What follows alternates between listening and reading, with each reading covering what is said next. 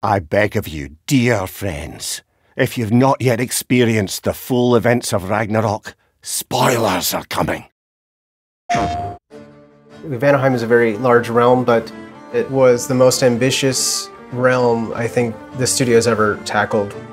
We wanted to do so much, and we did so much, and somehow we pulled it off.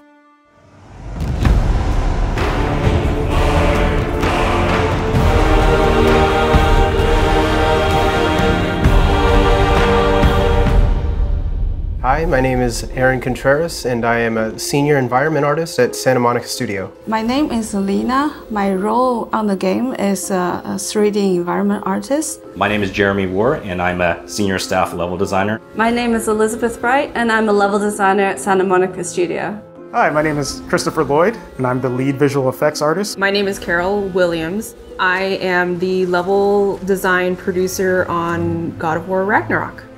As a level design producer, I help create the world that you see in the games. We work very closely with the environment artists, VFX artists, lighters to really bring the world together. My role as a level designer, I get to create a lot of the really interesting and different gameplay spaces that the player gets to play through. Level designer will create the map already with some very simple environment. Our job is to make it pretty and make it real. So my role as a visual effects artist, if you made a cake, we would be the frosting. So we add the art on top of other art. For example, Kratos' blades, we do the fire on them. If there's weather, snow, magic, that's all visual effects.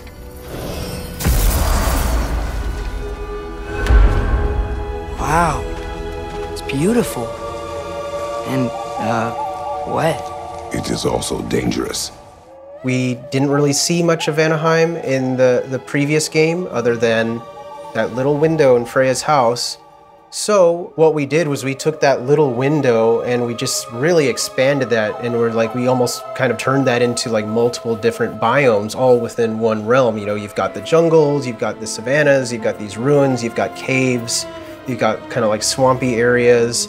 And they all kind of retain a little bit of that palette from that original window. We pull a lot from Norse mythology as we're creating the different realms, but we've also added our own unique twists and inspiration to each of the realms, so the player is surprised each time they play through, with the added layer of Fimbulwinter and the upcoming war to add tension and build interest as the player plays through these different sections. Vanaheim had very little kind of actual written mythology, but in our own kind of story, we've implemented the story of Skull and Hati and kind of the idea of the moon and the sun and other characters such as Freya. Those were some physical, mythological elements that we could use to put into the environment to really help tell the player and anyone that's kind of paying attention, like, okay, this is Vanaheim. Pretty much it originated from the concept art and the storyboards that the artists created in terms of coming up with unique visions for what a Vanaheim jungle could look like. So pieces showing sort of the thick jungle, the canopy. From those sort of visual cues, we basically lay out the player's journey through Vanaheim as it adheres to the narrative direction. Vanaheim is extremely different than all the other realms that we visit. The grotto specifically, or the crater, where we actually get to see that world. Fate only binds you if you let it. Do what is necessary, not because it is written. Vanaheim is very unique. Typically, a level would have like one main state where that state sort of determines the look and how things behave. For Vanaheim, the realm features a time of day cycle. So what that means is that all areas of the level, except for a small few, every area has two different states that are fully functional and determine, their behavior. Implementing the day-night cycle kind of meant like, okay, what can we do with the plants? Can we make plants animate, or can we have a scene where you're there during the daytime, then you come back later and it's drastically different? We have to make effects for the daytime and the nighttime, so that way they read on both levels. So in the daytime, it's a lot more subtle, but everything still reads well and feels natural. At night, we want, effects to kind of glow. You'll notice some plants will start having some nighttime glowing feel. There's certain foliage or plant life that would be active. Different wildlife could be active. Enemies that the player may fight are tied to the time of day. And the way that Vanaheim is set up, the level can transition from one state to the other at a moment's notice. And that's particularly important once the player gets control of the time of day later on in the game, where they can pretty much change it at their discretion. It was a very challenging under the hood to get all these parts to work correctly. Yeah, it was a very satisfying challenge to accomplish. I don't know if you've ever been in a jungle before, but it gets pretty disorienting. So, whether it be day or night, you'll just get lost. And that's something that we've had to figure out how to help players get the direction they need. And again, adding the layer of the day versus night made it even extra challenging. My priority, other than to make things beautiful and realistic, I also focus on how to make plays memorable, so it's not feel generic or repetitive, or for player to get lost easily. I would, let's say, put a very weird shaped rock on the side of the road, and so when player passes by, they will be like, I remember that rock. Or put a massive root that comes out from the ground, and that will have some impact to player.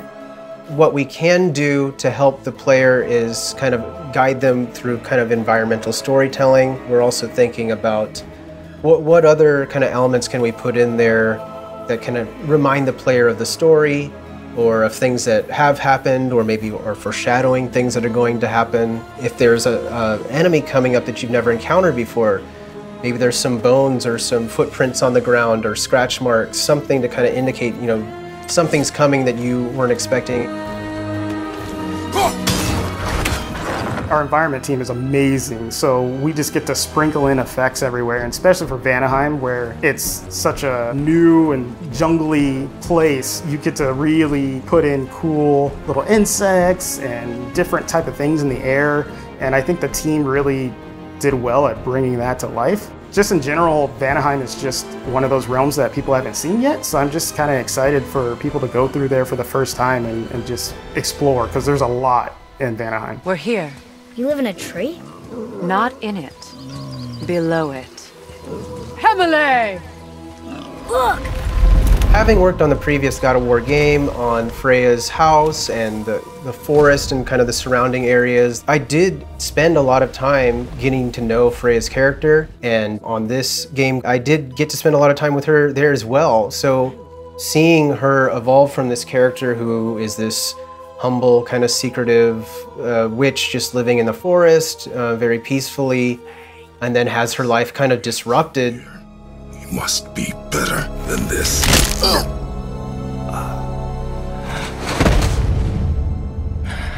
In the last moments of God of War 2018, what Kratos had done to Freya by killing her son. He saved your life! He robbed me of everything! We left off seeing Freya very angry and bitter towards Kratos, wanting revenge. Everything. We are discovering Vanaheim along with Freya because she hasn't been back to the realm in a long time. My village. I hardly recognize it. I used to play hide and seek with Freya in the crops. At harvest time, we'd dance and feast until the sun rose.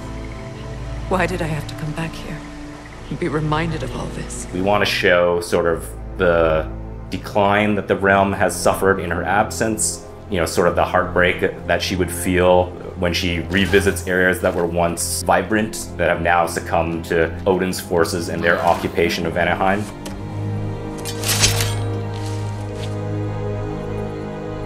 You are not the one who needs to die. Just in the environment art alone, you can see this realm used to be something much greater. Freya used to be someone much greater. She used to be a queen, but that's all but forgotten now. All you see are these strewn bits of stone and metal and everything just intertwined with the jungle environment. We want to sort of visually tell that story and sort of communicate that kind of pain that maybe she would feel on discovering, you know, the destruction. But I think there's also a bit of like a redemption as well in terms of her finally coming back and trying to reclaim what was once under her rule, and then sort of showing some hope for the future in terms of her starting to mount a resistance against Odin. On your right! Just seeing everything put together, seeing what environments did with all the creatures and the animals and the plant life. My proudest moment with our game is just seeing all of it from start to finish coming to life. The people that worked so hard on it, they really worked hard to pull that world together, and it really shows in how fun it is, even how beautiful it is. Seeing what it became is really amazing to me. When designing a new realm, we definitely take player expectations into consideration, as we want to still surprise and delight the player by creating a new space that they have not seen before, but also still maintaining the high standard of quality that we've provided to them in previous realms. It feels good to see, once everything is put together, how much impact it really has. The last time I played it, it's fantastic, and I think people will really enjoy it.